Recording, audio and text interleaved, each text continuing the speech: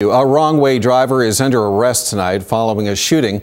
Law enforcement is being tight-lipped about the incident in Josephine County. And here's what we do know so far. Around 3 o'clock today, a man was spotted driving on the wrong side of I-5. He got off in Hugo and shortly after crashed his vehicle in Merlin. Oregon State Police were called in, and when they got to the driver, they tell us that they realized he was involved in a shooting on Spaceview Drive near Merlin.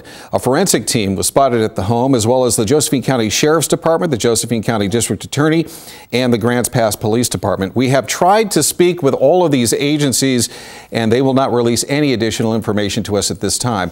We, of course, will bring you updates as they become available.